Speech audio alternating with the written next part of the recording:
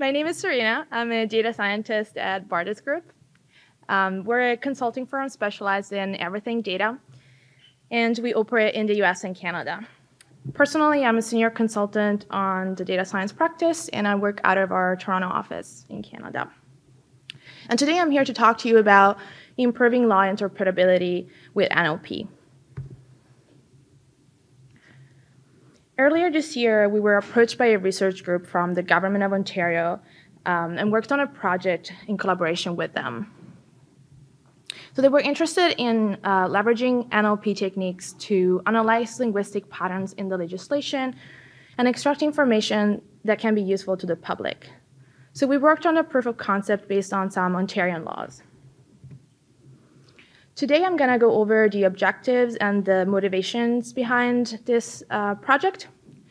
And I'll give an overview of the challenges we faced in the space and how we address them in terms of methodology.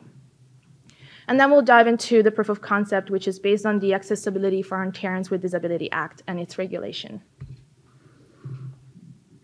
So in order to understand what we're really trying to do and what the motivation is behind the project, it's important to remember what we're working with. The dictionary definition of law is a rule made by a government that states how people may or may not behave in society.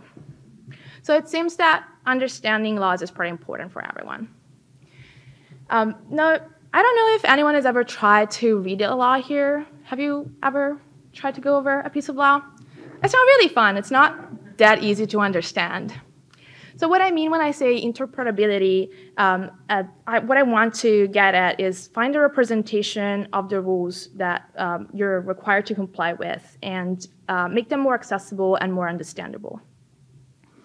So in this context, what we want to do is we want to be able to extract these rules and obligations from the text, identify the entities that are responsible for compliance, and then maybe look at things like, are they homogeneous across industries? Or can we tell the difference between public responsibility and private responsibility? Or can we identify parts that are unclear and can be written better?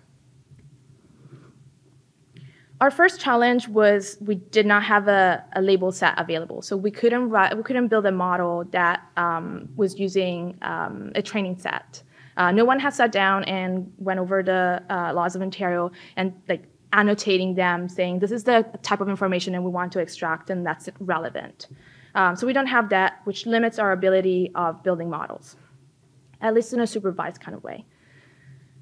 Then we have, on top of this, we have a few challenges in terms of how we work with the text because the text is written in a specific way.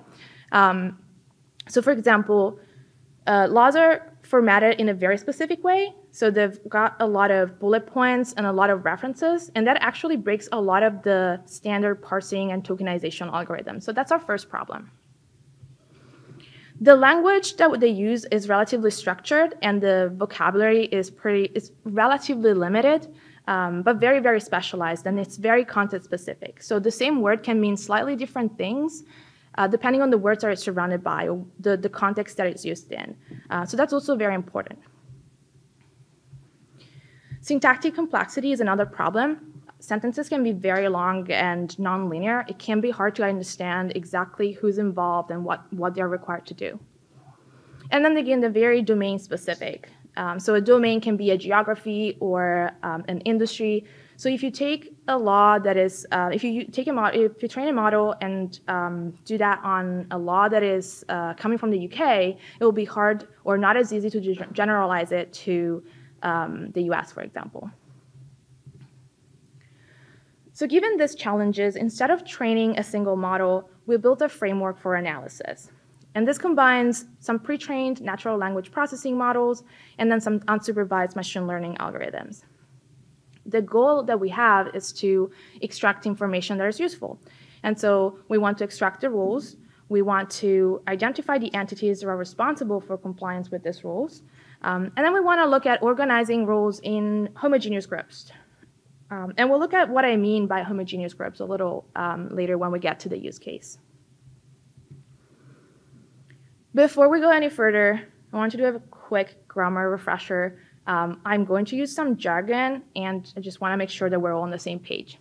So in grammar, the subject of a sentence is the word or phrase that indicates who or what is performing the action of the verb. So in the context of law, this will point us at the entities that are responsible for compliance. On the other side, we have the object, and that's, in grammar, the entity that is acted upon by the subject. And in terms of law, it's the rule specification. So what is that the entity is required to do?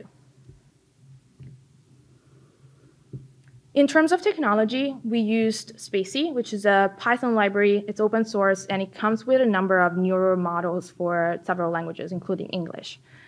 It's focused on performance and application in production, which means it has less functionalities in terms of NLP, and in terms of compared to other libraries in the space, but it's very fast and accurate, and it comes with a pipeline of NLP modules that are pre-trained and can be used out of the box or customized. So I want to go over some of the modules of this NLP pipeline and why they're relevant to us. So as the text comes in, the first thing we're going to do is we're going to want to tokenize it. We're going to take it and split it into smaller pieces. Depending on the language that you're working with, this can be pretty simple. You can eliminate spaces and punctuation. But for example, if you have a short form, if you have orange, for example, you have to make a decision in terms of, do you want to split it at the apostrophe? Do you want to consider it a single token? Or do you want to split it in some different way? So there's some decision-making involved here. Next, we're going to want to use a lemmatizer. And what a lemmatizer does is simply mapping words to their root or base form. So if you have a verb that is conjugated and you have am, are, or is, what really matters is not what the token itself looks like, but what the reference from a semantic standpoint is. And so they all map back to is, to be. Next, we'll do parts of speech tagging. So we'll assign each word to a part of speech category, where a part of speech is a group of words that have similar grammatical properties. These are things like verbs and nouns and adjectives. And then the last step that we're interested in is the dependency parser. The dependency parser determines the grammatical structure of the sentence. So it builds a trees of dependencies where it identifies head words and then words that modify them. So just to look at a quick example, if we load the English model in Spacey and pass a simple sentence to it, the model will automatically take it and tokenize it, find the lemma of the words, attach parts of speech tags, build the dependency tree and attach the dependency parser tree. And then it attaches a bunch of flags that are useful in the analysis. The one that I have up here is stop words because it will be useful later on. If you're not familiar with them, a stop word is essentially a word in a language that is used so frequently that instead of adding information, actually adds noise. So if we look at this sentence and we take out is and a, which are the stop words here, we're left with this and sentence. And so you might sound a little bit like a toddler, but you're still pretty clear and makes sense. To understand parts of speech and dependency parsing, it's useful to look at the tree itself. So on the bottom of the picture, you can see the parts of speech tag. Here we have some determinants, we have a verb, and we have a noun. And then the arrows identify the relationships between the head word, which is the verb, and then on one side, the subject, and on the other side, an attribute. And you can see how the tree doesn't have to follow the order of the words in the sentence. So said that, we can go into the proof of concept. For this use case, we use the Accessibility for Ontarians with Disabilities Act. This is a statute and a regulation that were passed in Ontario in 2015 and define rules and requirements for accessibility for people with disabilities. And it also sets out a process for eliminating barriers. So in this context, what we're interested in is burdens. A burden is a requirement or an obligation that organizations have to comply with. So in the context of accessibility, this can be a physical or an architectural barrier, so your stairs and your ramps and all of these like physical obstacles to accessibility, but it can also be referring to documentation, and training. So we'll split the analysis into 3 stages. First of all, we want to identify the burden. So we want to go over the text and extract the sentences that are relevant. Then we want to identify the subjects of the sentences. So which are the entities that are responsible for them. And then at the end, we'll run some clustering on the subjects to see if we can find some regularities and some way of explaining what the law is requiring. Step 1, we want to, again, go over the sentences in the legislation, and we want to find the ones that express a rule or a burden for an organization. In this case, the fact that the law has a relatively limited vocabulary actually works in our favor. So we were able to identify a short list of verbs that were definitely going to point us at burdens. And these are shall, must, require, and oblige. So what our expectation is, if the sentence contains one of these verbs, it's very likely to be a burden. And then we use WordNet to expand this group. WordNet is a graph dictionary of the English language, so it essentially takes words and groups them together based on their grammatical properties and their concept they're expressing. And then these groups are connected to each other by semantic relationships, so that can be synonym and antonyms, for example. So we take our initial group of verbs and combine them with their synonyms and build a lightweight ontology. Now, ontologies are used to identify entities and their relationships between each other. In this case, we'll call it a lightweight ontology because we're really just defining the burdens, but we could add more types of rules that we want to identify. So we take each sentence, extract the lemma from the tokens, and then if the lemma is included in our list, in our ontology, then we label that sentence as a burden. This is a pretty coarse classification rule, so we did want to know how well we were doing. And so we actually sat down and labeled the sentences in the text, which wasn't very fun. But it wasn't terrible. It's not a very long piece of legislation, and it did allow us to come up with some performance metric. So the first one is accuracy. We want to know overall, going over the sentences, what's the proportion of them that's being correctly labeled. So it doesn't matter whether they were burdens or not. We just want to know if we picked them right. And that's 89%. And then we want to know of all the burdens that we have in the text, how many of them were correctly labeled as burdens. And that's 97%, which for a simple business rule, I think it's pretty good.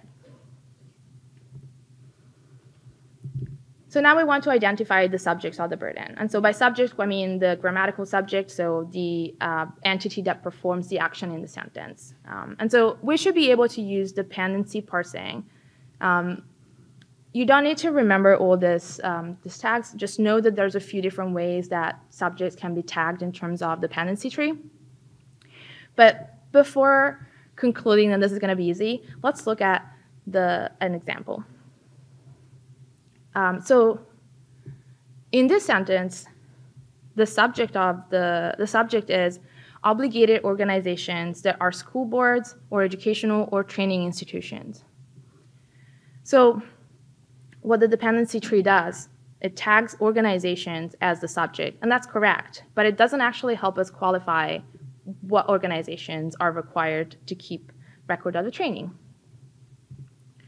And so if we look at the tree, we have that keep is the main verb, and then on one side we have the object, which are the records to be kept, and on the other side it points at the subject, which is the organizations, but then there's all these other words that actually are telling us what the entity is really. And so what we really want is this entire side of the tree. So we still use the dependency parsing results to identify the head word of the subject, but then we use breadth first search to navigate the dependency tree and find all the subsets of tokens that are related to the subject by a parent-child relationship. And that's going to let us know what the entire phrase is. So now we have identified who's carrying the responsibilities for the burdens, and we want to see if we can find, if we can organize them into homogeneous groups.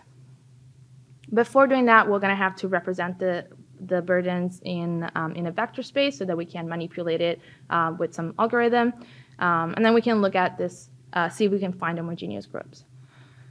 At this point, we're still not entirely sure what we're looking for, but we are looking for any kind of pattern or regularity.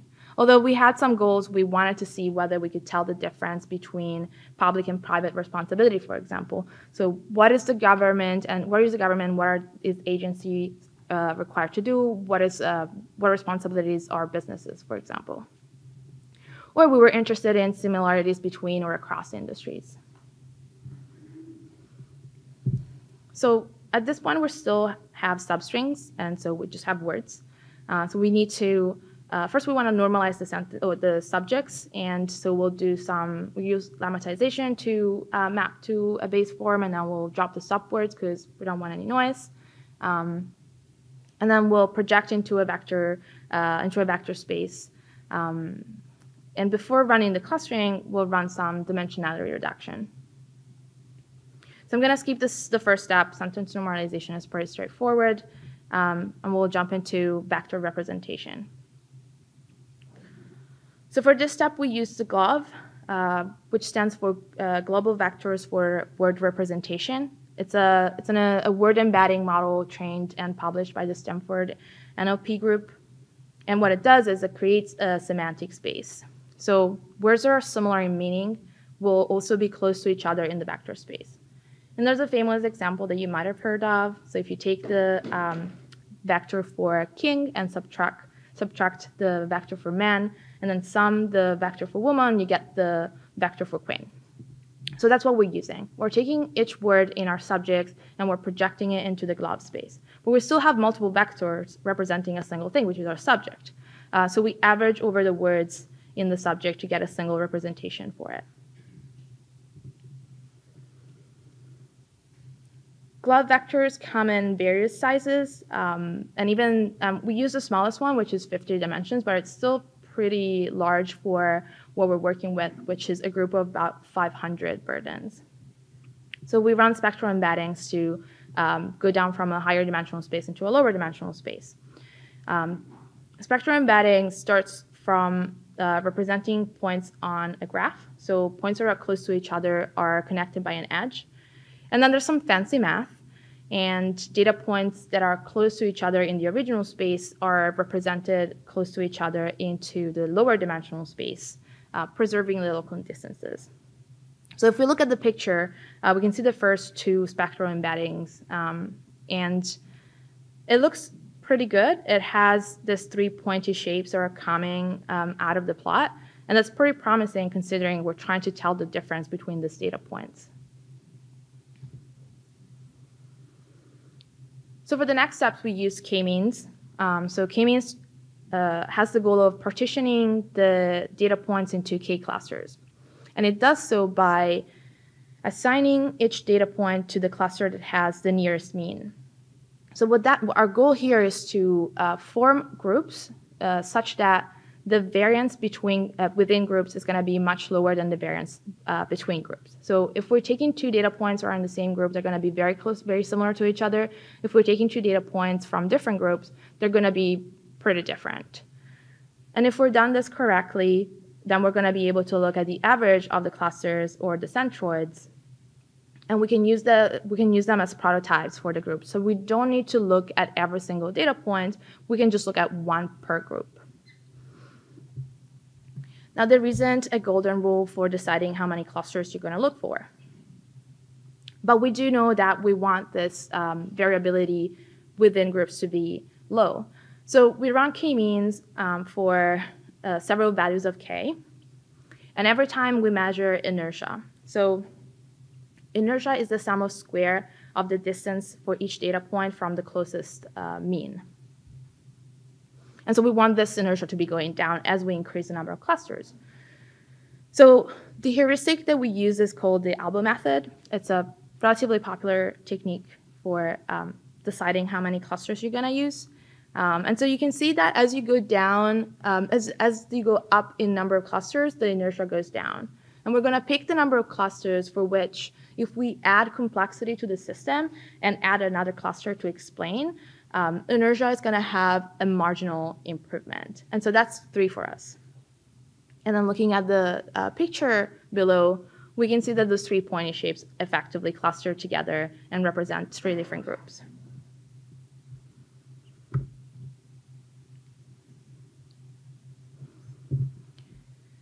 So I already mentioned that we don't have a specific expectation for what the groups would look like. But we do know that we want to look at the centroid. So from now on, we're only going to look at the average of the groups. And we're going to summarize them by looking at the TF-IDF score. TF-IDF stands for term frequency inverse document frequency. So we take the frequency of the word in a document, which in our case is a sentence, and we weight it by the inverse document frequency, which is proportional to the number of sentences where the word is used overall. So what happens is, for words that appear in many sentences, the score will go down, which makes sense because it's less helpful for us to help us tell the difference between them. So the picture shows the average TF-IDF for the top words in each group. The number is absolutely random. It's just because of the screen size, so you can look at more or less. But what's important in this picture is that the 3 groups are completely separated and there's no overlapping in the distribution of the top TF-IDF. So that's good. Looking into the single groups.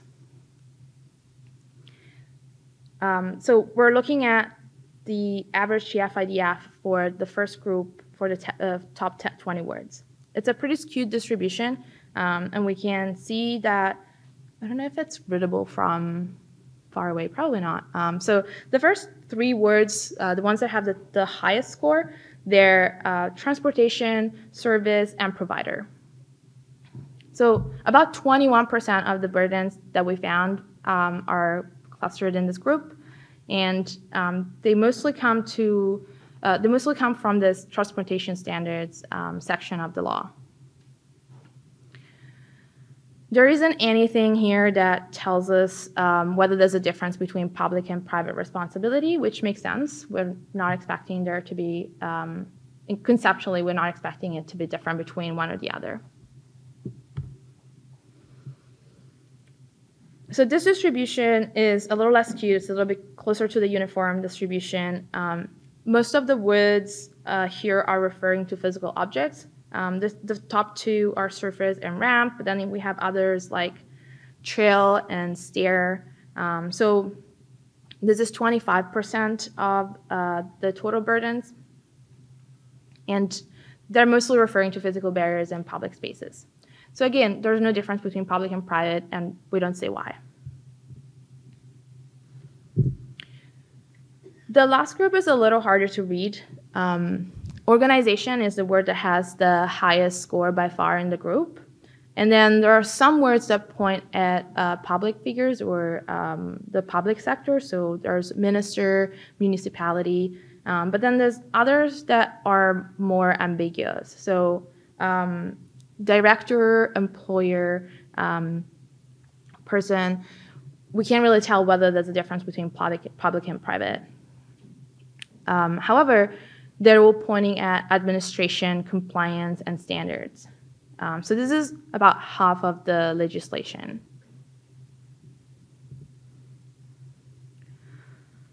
So to pull everything back together, we've learned that the difference between public and private responsibility isn't very clear. We found that there's a strong focus on physical barriers and transportation, which makes sense. About half the legislation is focused on this. And we also found there's a large proportion dedicated to administration and standard definitions. But we also found that in this group, there's a bit more ambiguities in terms of where the responsibility is falling, whether it's a government responsibility or it's a private responsibility.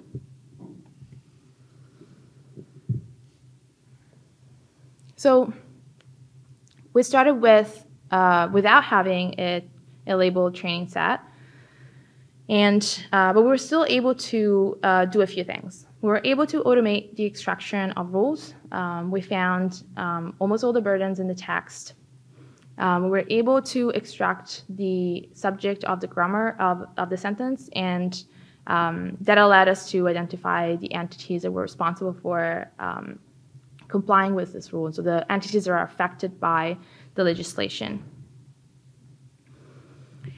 And then we were able to organize rules into homogeneous groups that allow us to understand what's the focus of the legislation and even identify parts of it that are not so clear and need more clarification. So this was a proof of concept, so it's limited in scope. And there's just probably more work that can be done to further refine the information that is extracted. However, it can be generalized and applied to any legislation into any context, into any domain. And so it's a first step towards coming up with a representation of laws that is abstract and can serve the purpose of improving interpretability in at least a couple of ways. So on one end, we have the ability to extract information and summarize it so that rules and obligations are more clear to those that need to follow it.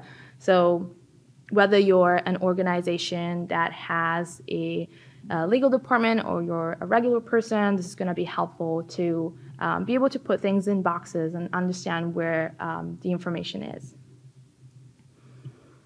And then on the other end, we have lawmakers. And so this can be useful to identify parts of the law that are ambiguous and could be written in a different way or need to be clarified.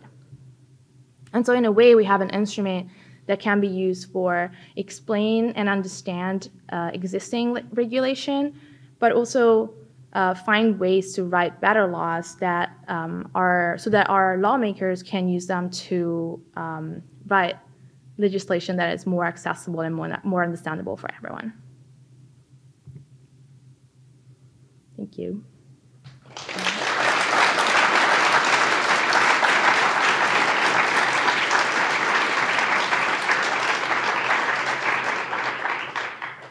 I think we have time for questions if there are any. Hi. I wanted to ask, you said that you identified some ambiguities, and I was wondering if that has actually resulted in some change to the legislation. The question, just to make sure that everyone hears it, the question is if identifying the ambiguities was helpful in changing the legislation. Not that I'm aware of. Surprise. Yeah. What was the government of Ontario interested in? They have a number of ideas of how they could use it. One of them was to sort of had two ways. So if you're a user reading some media articles about some legislation change, for example, it would be useful. It would be very useful to have this like abstract representation that allows you to go from the media article to the legislation itself. And which is really hard to do normally because the language used is so different.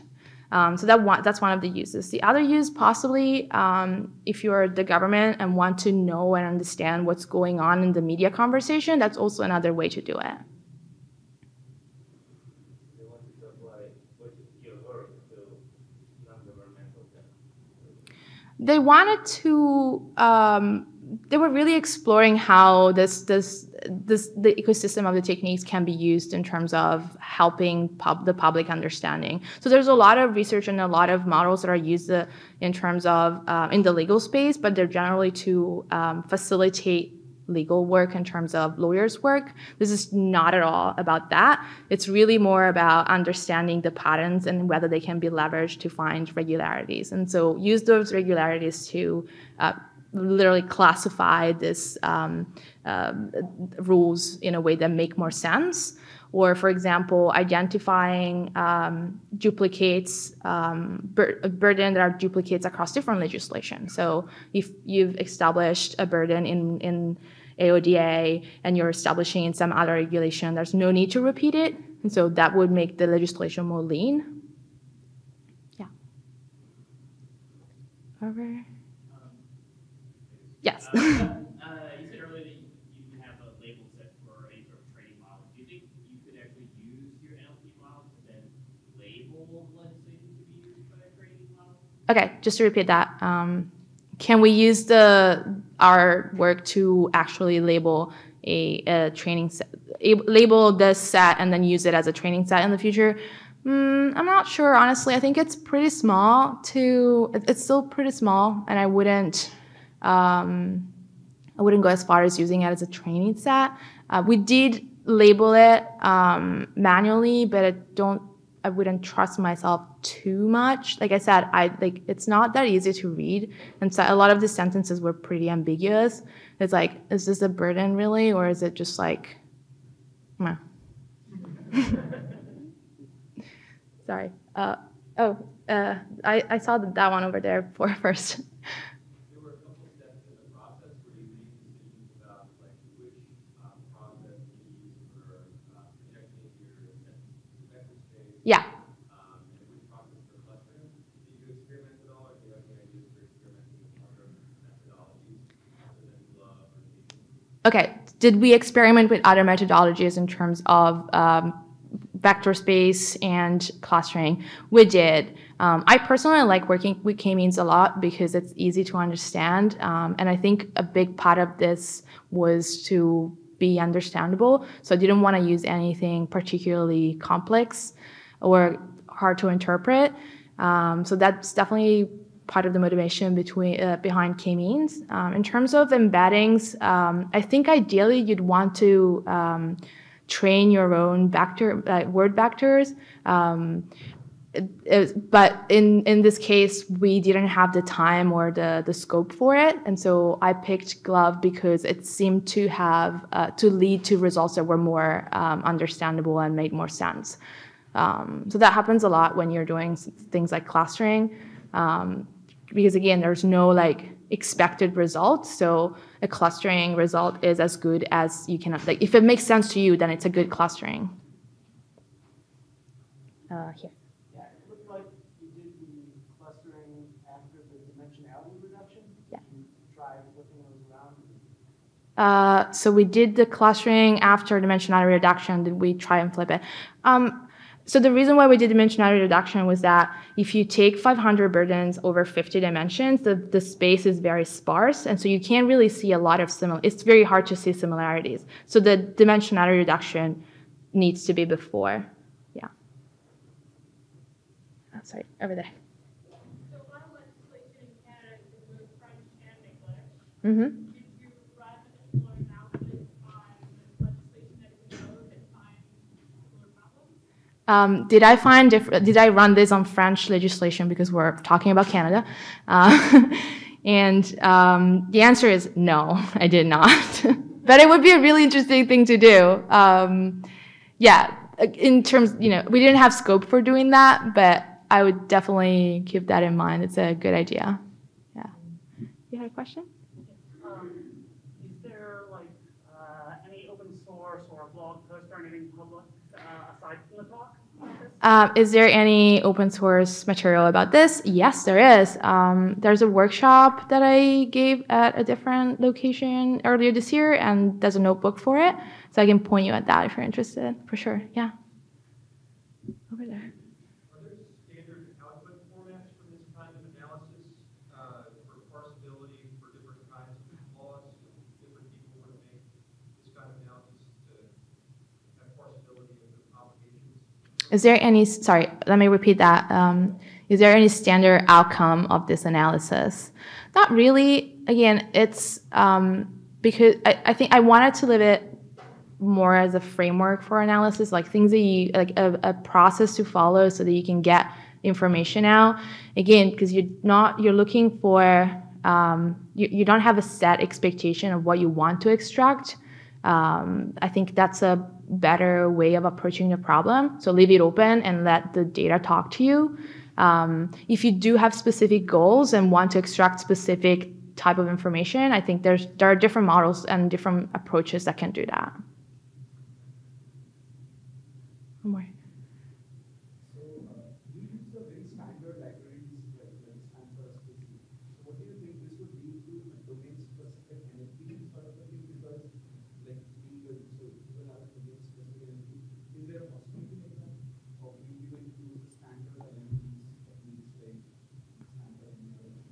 I'm sorry, I need to repeat that, but I'm not sure I'm understanding the question completely. Would this lead to domain-specific text processing? When you say domain, do you mean legal or?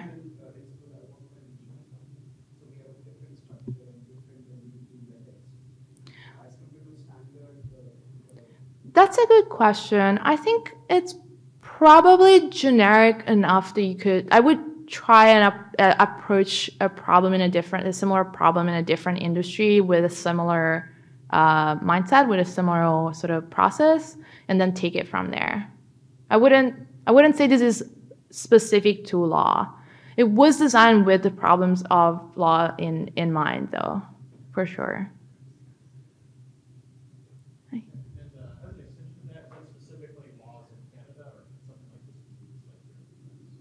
Is it specific to Canada, or is it applicable in other geographies? I think it's applicable in other geographies. I've had some conversations about it. I don't know that I can say any more than that. But yes, I think it's possible, yeah. And I don't think it's language specific either. Yeah. Okay. Thank you.